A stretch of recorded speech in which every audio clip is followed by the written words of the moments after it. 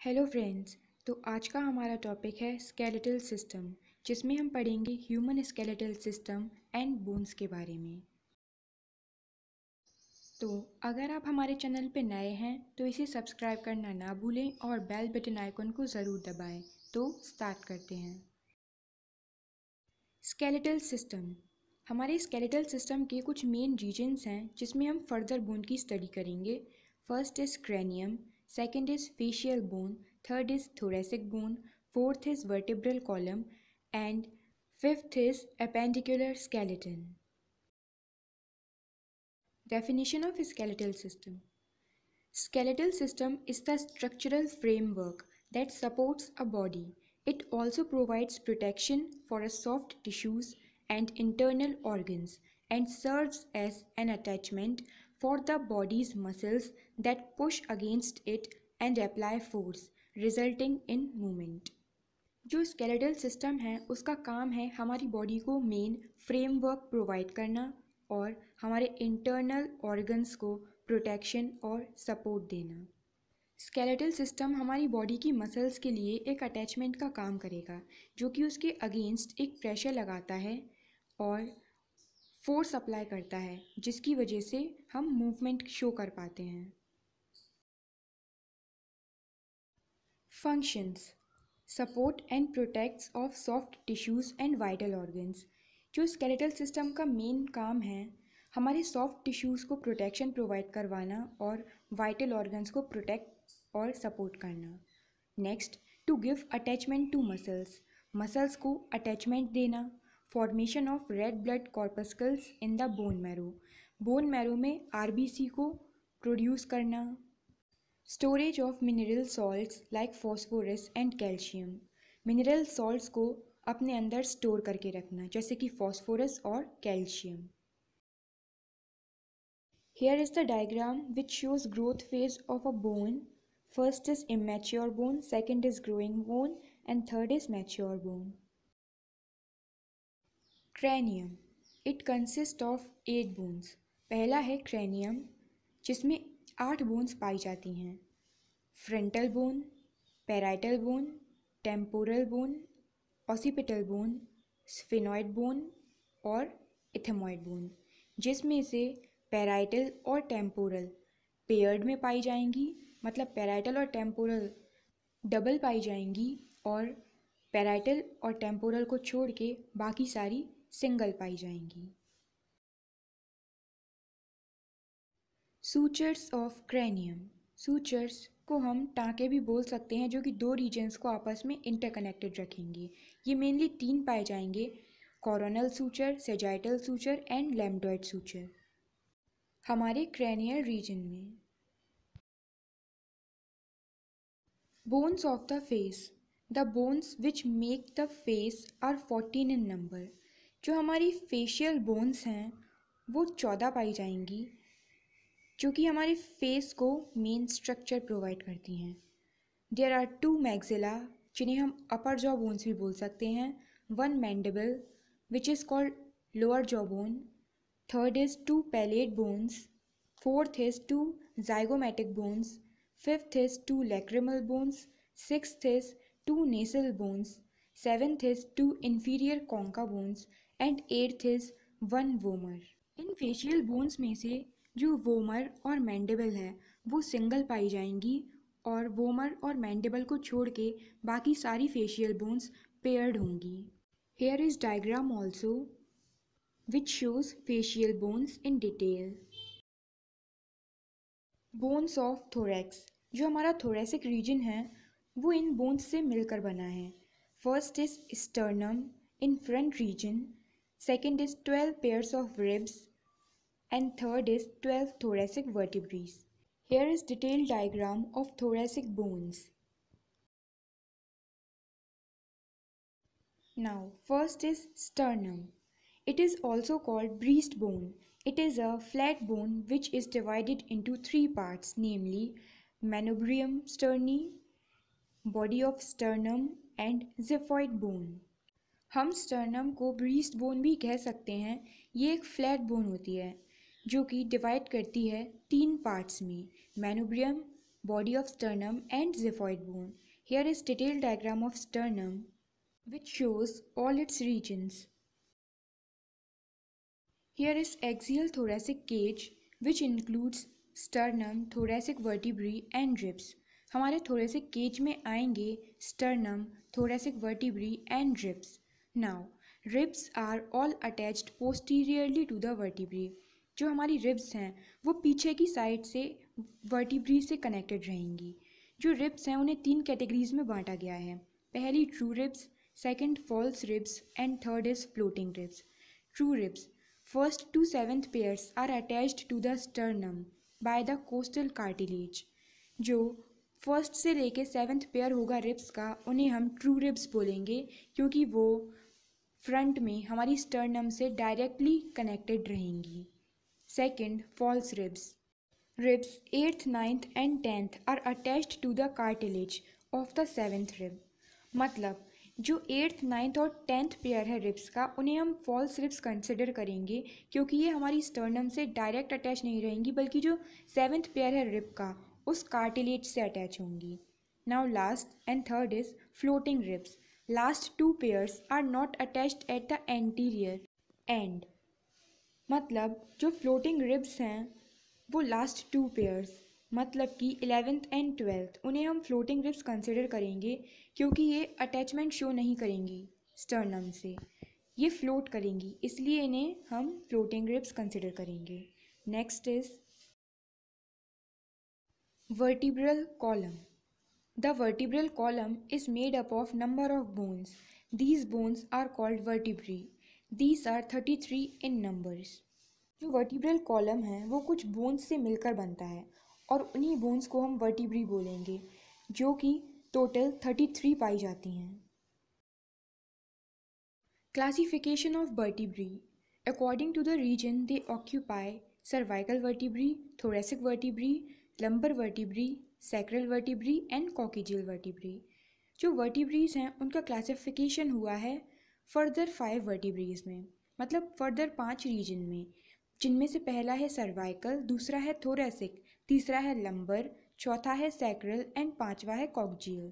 जिसमें से जो सर्वाइकल हैं वो 7 पाई जाएंगी और नेक बनाएंगी. थोरेसिक जो हैं वो 12 पाई जाएंगी और बैक पोर्शन बनाएंगी थोरेक्स का. जो लंबर वर्टिब्री है वो 5 पाई जाएंगी और लंबर रीजन फॉर्म करेंगी.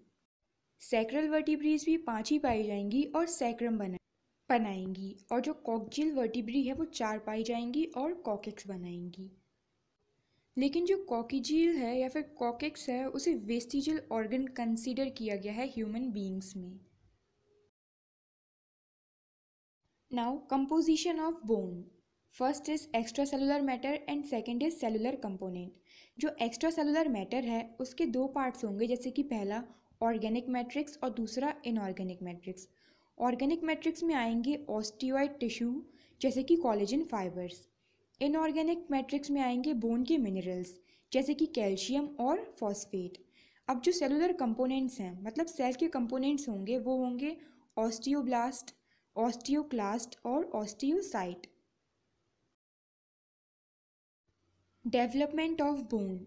Ossification or osteogenesis is the process of bone formation by osteoblast. मतलब जो ऑसिफिकेशन या फिर ऑस्टियोजेनेसिस है वो एक ऐसी प्रोसेस है जिसके ज़रिए बोन्स का फॉर्मेशन होता है ऑस्टियोब्लास्ट सेल्स से.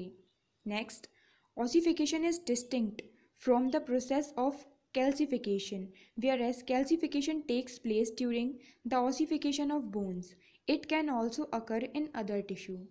जो ऑसिफिकेशन प्रोसेस है वो डिस्टिंक्ट प्रोसेस है कैल्सिफिकेशन से, क्योंकि जो कैल्सिफिकेशन है वो तब होता है जब बोन्स का ऑसिफिकेशन होगा और जो कैल्सिफिकेशन है वो दूसरे टिश्यूज़ में भी हो सकता है. Ossification begins approximately 6 weeks after fertilization in an embryo. मतलब जो ऑसिफिकेशन है वो स्टार्ट होगा फर्टिलाइजेशन के 6 वीक्स बाद एम्ब्रियो में. जो बोन की ग्रोथ है वो कंटिन्यू रहेगी. अप्रॉक्स एज ली गई है हमने 25. Bones can grow in thickness through out life, but after as 25 ossification functions primarily in bones remodeling and repair. जो बोन्स की थिकनेस है वो थ्रू आउट लाइफ चलती रहेगी, लेकिन 25 की जो एज है उसमें बोन्स का जो ऑसिफिकेशन है प्राइमरीली वो रिमोल्ड मतलब रिपेयर होने शुरू हो जाएंगे।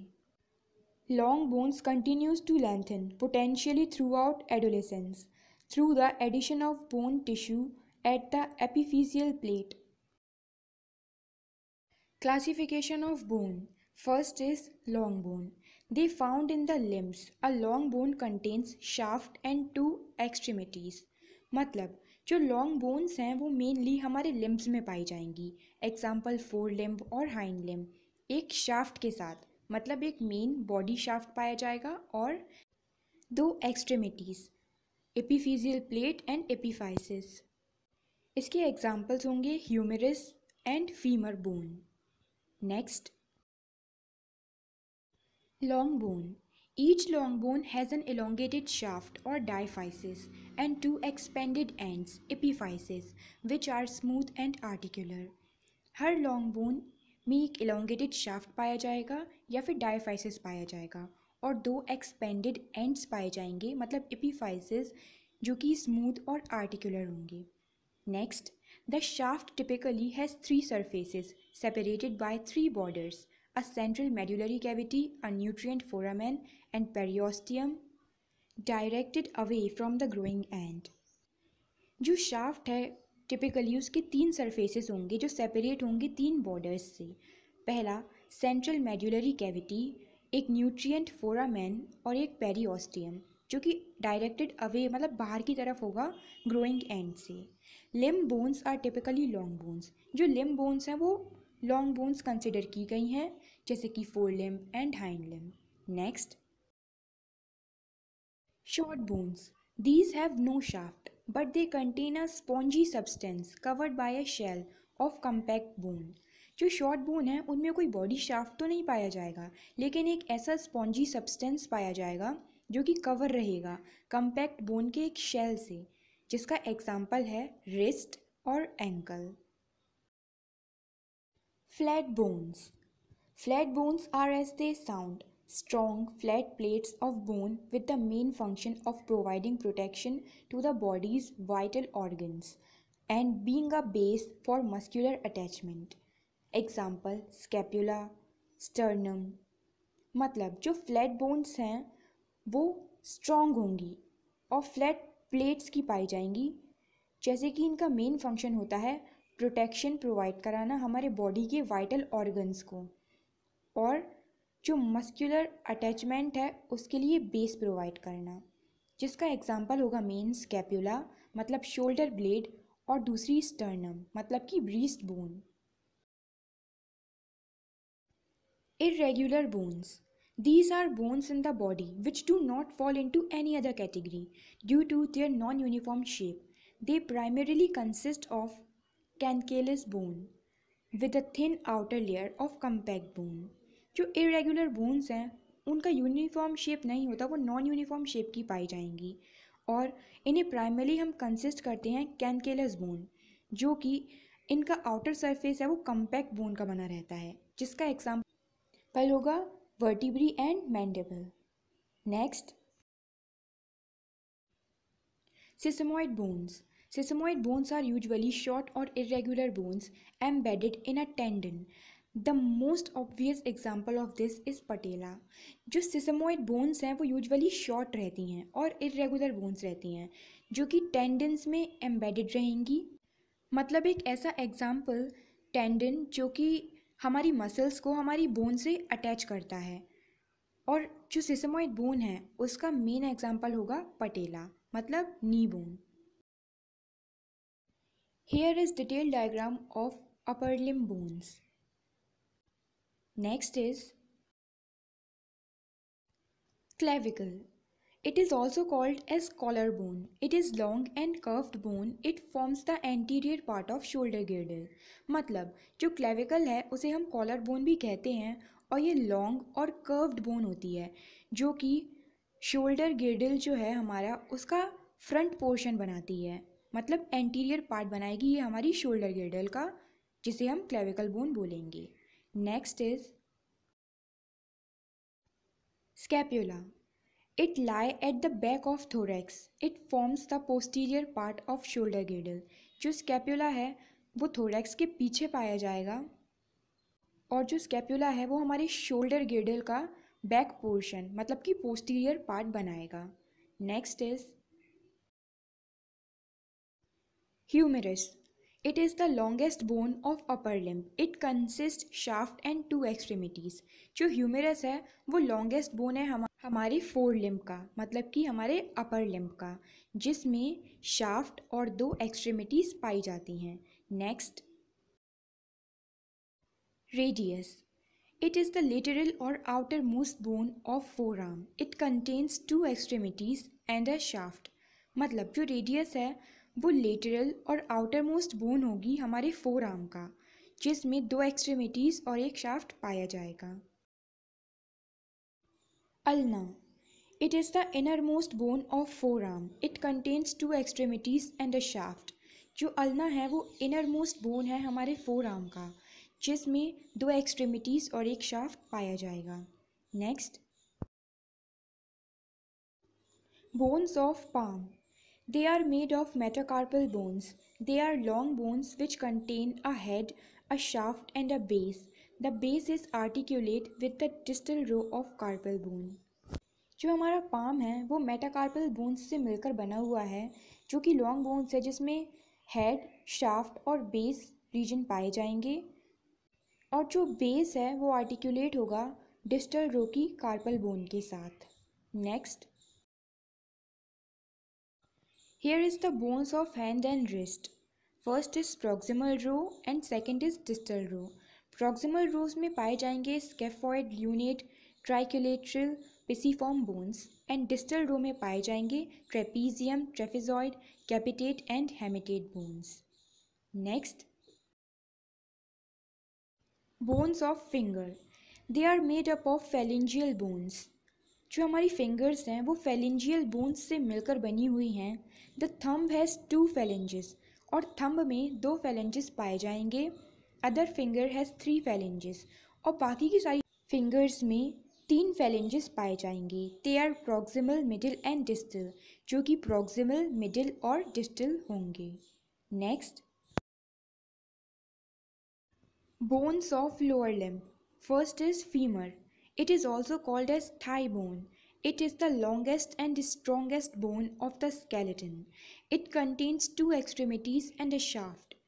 अब जो फीमर है उसे हम थाई बोन भी कहते हैं. ये हमारी पूरी बॉडी की मतलब पूरे स्केलेटल सिस्टम की सबसे ज़्यादा स्ट्रॉन्गेस्ट और लॉन्गेस्ट बोन है, जिसकी दो एक्सट्रीमिटीज़ और एक बॉडी शाफ्ट पाया जाएगा. Here you can see the diagram of femur also. So next is